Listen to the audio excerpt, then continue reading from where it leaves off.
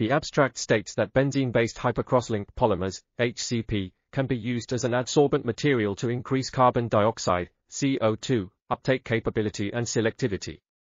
It also mentions that the HCP has a surface area of 806 square meters per g and a micropore volume of 453 square meters per g, while the modified HCP has a surface area of 0.19 cubic centimeters per g and a micropore volume of 0.14 cubic centimeters per g.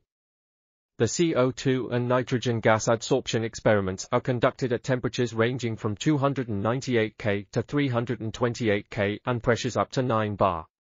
The results show that the maximum CO2 adsorption capacity is 301.67 mg per g for HCP and 414.41 mg per g for the Amine modified HCP.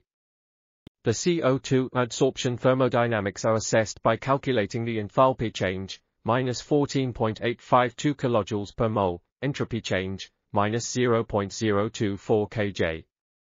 This article was authored by Mohammad, Reza, Moradi, Alireza, Torkashvand, Hamid, Ramezanipour, Penchah, and others. We are RTCLTV, links in the description below.